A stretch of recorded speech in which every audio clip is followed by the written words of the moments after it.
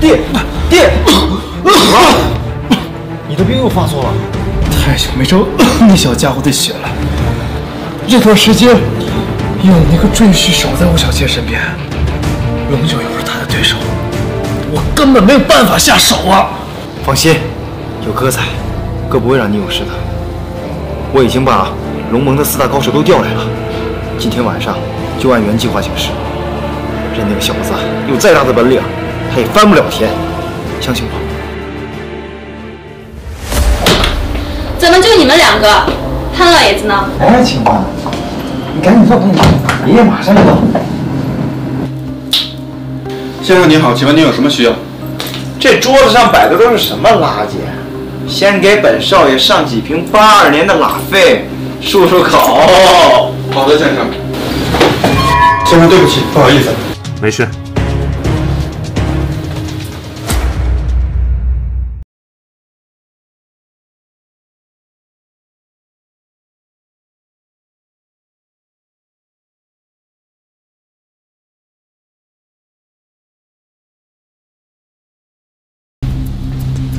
妈妈，爸爸今天给我们准备了什么惊喜礼物呀？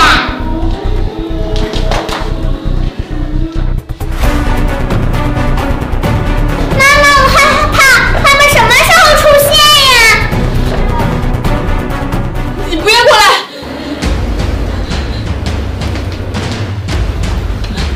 周天阳，救救你女儿！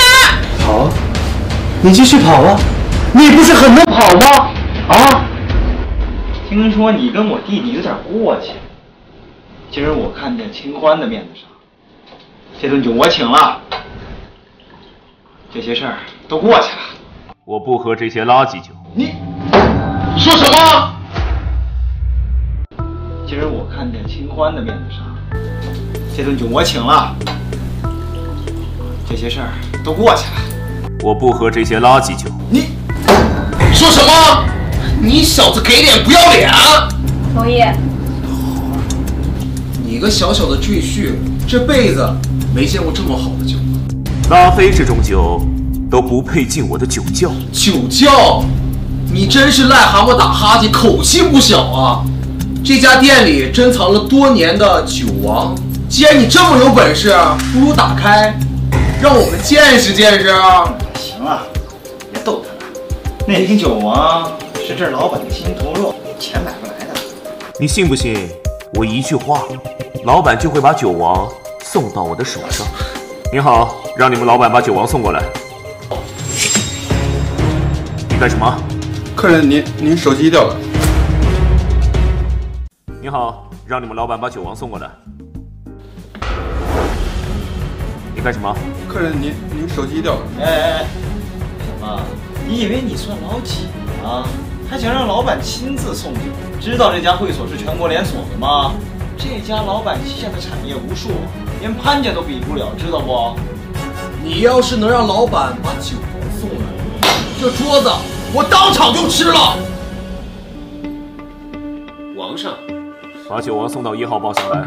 装，接着装。这家酒庄的老板，岂是你小小的赘婿就能接触得到的？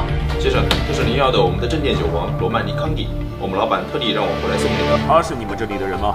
您是哪个精灵手下的？我怎么从来没见过你？让安部帮我查一下我老婆和女儿的位置。奇怪，夫人和小姐也在会所里。什么？干什么事啊？这点小事都够。问，发生什么了？为什么我周天阳突然离开了？没准家里出点啥事儿，不用管他。来，清欢，我先给你倒酒。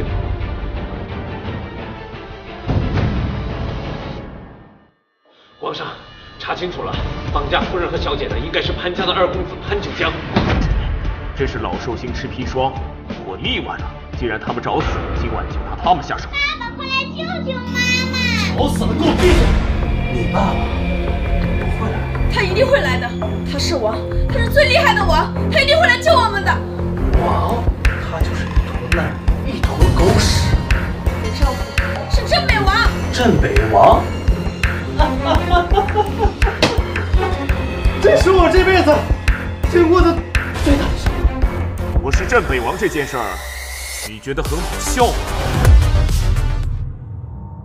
本来我是想收拾完你妻女之后再去找你，谁知道你自己走了。自寻死路的不是我，是你。我是想先往你老婆去找你，但现在我改主意，我先把你的皮一层层剥下来，拿去喂。谁让你冒充我最尊敬的镇北王？哎呀，有你这样的粉丝，太丢人了。介绍一下，这是龙二，龙盟排名第2的高手，他可不是龙九这样的人。什么狗屁虫2虫3的，一群土鸡瓦狗罢了。下手轻点，别弄死我，要慢慢找。是大人。小家伙，乖乖跟叔叔回去，叔叔一定会对你好的，让你成为我的移动血库啊！让你成为我的移动血库啊！不会得逞的，我的丈夫很厉害的。闭嘴，臭婆娘！难道是坏人？我爸爸一定会打败你们的，爸爸加油！狂妄！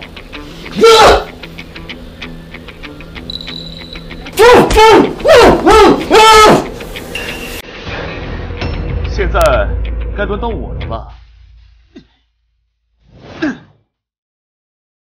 什么土鸡瓦狗？赵无双不愧是我4大弟子当中最弱的，8年来就培养了你们这些垃圾。别过来！你再过来！再过来，把他给杀了！王上一怒，血染千里。我劝你还是把刀放下，免得整个潘家都给你陪葬。你说什么？你不是一直对外宣称自己最崇拜的就是镇北王吗？如今他就站在你面前，你却拿他的妻女威胁他。他就是一个小小的赘婿，无权无势，他怎么可能是镇北王？我是不是镇北王，不需要你来评说。总之，放了我的妻女，我会给你一个痛快。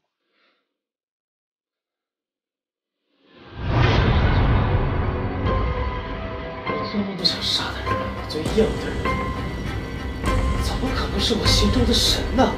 潘九江，不要再执迷不悟了！楠楠、小倩，你们没事吧？爸爸，我们没事。爸爸，我知道你一定会来救我们的。这次是我大意了，下次不会再让你们担惊受怕。我相信你。无双战神已经昭告天下了，镇北王已经死了，你一定是假的。王上小心！天作孽，犹可恕；自作孽，不可活。我不甘心。记住，如果有下辈子，不要来惹我。皇上，龙儿如何处置？镇北王大人，不要杀我呀！既然你都知道了，那我问你，当年周家灭门一案，你可有参与？我们没有啊，我们什么都不知道。您是拯救夏国的大英雄，周家是英雄家族，就是给我们100个胆子，我们也不敢呐。让镇北部的人把他关起来。是。谢谢皇上。龙九，你干什么吃的？怎么这么久了还没有效果？你不会买的假药吧？不会吧？店家可是说了，只要一丁点儿，母牛都能上树。这赵盟主的身体素质可能比母牛还要强悍吧？那你还不再加点儿？什么母牛？你们在嘀咕什么呀？怎么潘老爷子还没到？秦欢，老爷子马上就来。赵盟主，好久未见，您真是海量啊！我再敬您一杯。龙九，安排护卫在潘家这几年功夫没见增长，这溜须拍马的本事倒是长出来了。盟主教训的是。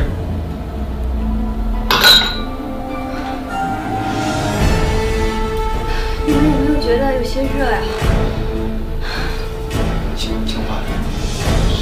是有点热哈。龙牛，你赶紧去外边把空调温度调低点，没看见吗？行吗？皇上，我好热呀，你能帮我把衣服脱了吗？皇上，一时间是赵清欢的暗部传来消息说，会所那边好像出了点问题，赵清欢好像被人下药了。赵清欢，下药？天啊，你快去吧！她是妈的晚辈，按道理说，我应该叫她姐姐。真是个麻烦的女人。皇上，想不到你跟我们 cosplay 呀！我来了，我的宝贝儿，我的小公主。哟，真是个小烧杯呀！